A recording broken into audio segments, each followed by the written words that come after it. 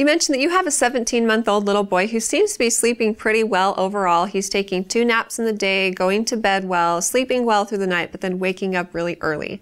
So you're wondering when you should combine the 2 naps, and usually between 1 and 3 years of age, a toddler requires anywhere from 10 to 13 hours of sleep, and the amount of time they sleep during the day will depend on how much they're sleeping at night. And so, you know, a lot of kids start to take their naps from 2 to 1 after their first birthday, some before, some a little bit later. And this is something you can experiment with. Basically, it should happen when you notice that your child is becoming extra fussy, or if naps are messing with bedtime. In your case, you're worried about early wakings. If what you're currently doing is working well for you and your child, especially if he's happy during the day, then there may not be any need for adjustments. But if you're wanting to sleep longer, then maybe you can make that happen by adjusting his bedtime a little bit. If he's going to bed really early, he's going to wake up early. Children who go to bed later generally wake up later.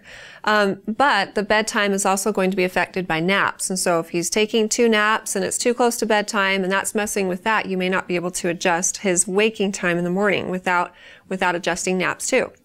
So you could first, I would probably try one thing at a time. Try combining naps first and seeing what that does. Since he's waking up really early in the morning, you don't want to put him down till probably after lunch, and the morning might be really hard for you. He might be cranky, but give it a try and see what happens. And that afternoon nap can be anywhere from 1 to 3 hours and be normal. If you find that that's not working, or you just want to try to adjust bedtime first without messing with his naps, you could try adjusting bedtime 15 minutes at a time until he's going to bed at a time that works for you and waking up at a time that works for you both. Really, there's no one good formula for all kids and all families. It just kind of depends on what works for you and what works with him.